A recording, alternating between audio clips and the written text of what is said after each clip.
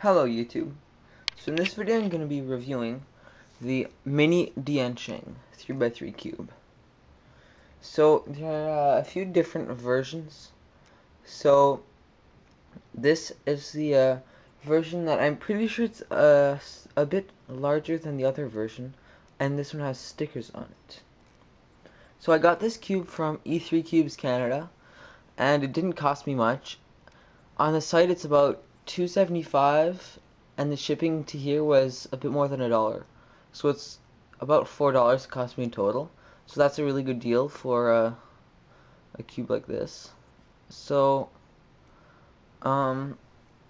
it took about a week and a half to ship, which is also good. So I'm gonna start off with the sticker quality. So the stickers are pretty good.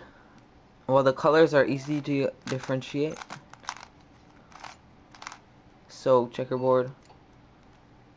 Well, the red and orange are a bit confusing, but they're pretty good. And this is obvious, and this is good too. Now just the quality. When I got it, there was like a little air bubble in the sticker, and it's annoying because sometimes it's trying to kind of get off.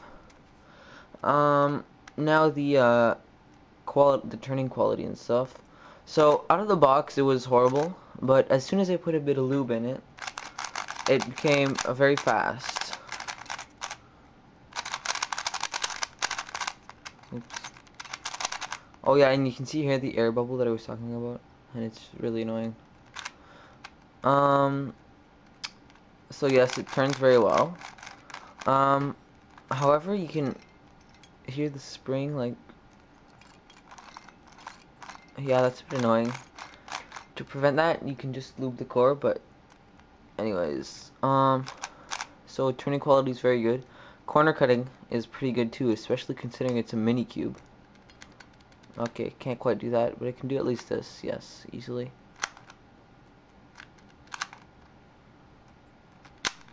So yeah, it does a lot. Does about a piece. Pretty nice considering it's a small cube. It does not reverse corner cut at all.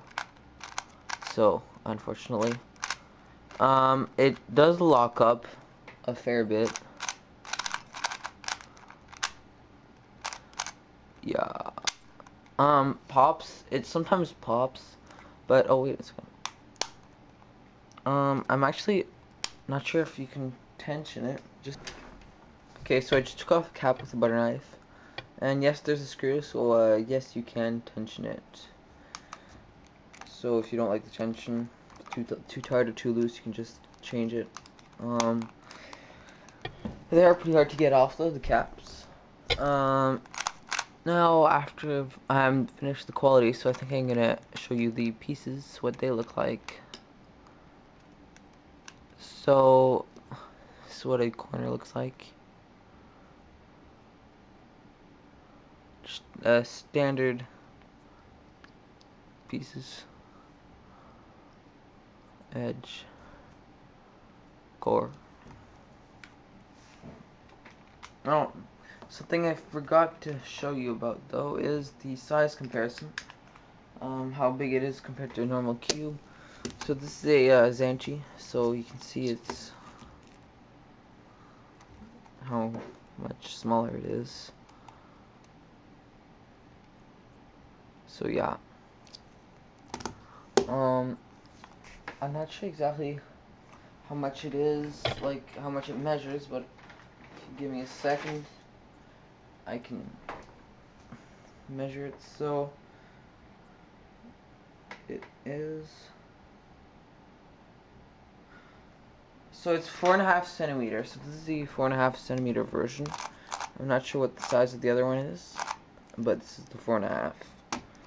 Now to show you how well it is, I'm gonna do a few solves on it.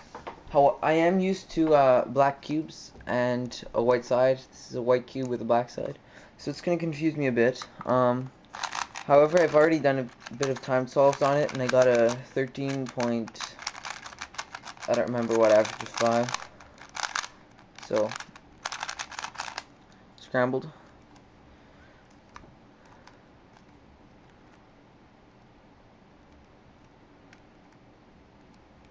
Okay.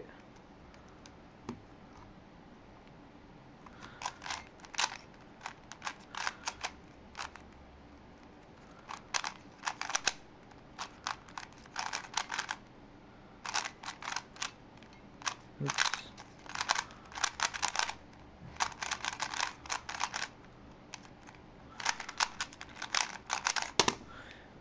Okay, that was a 20, but it's kind of hard to solve looking through the viewfinder.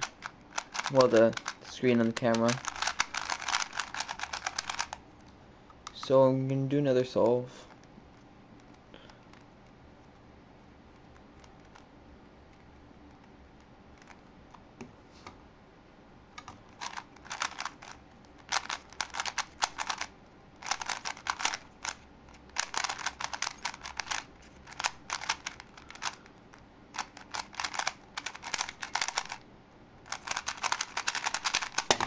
Okay, so that was a 15. So you can see the cube was pretty good.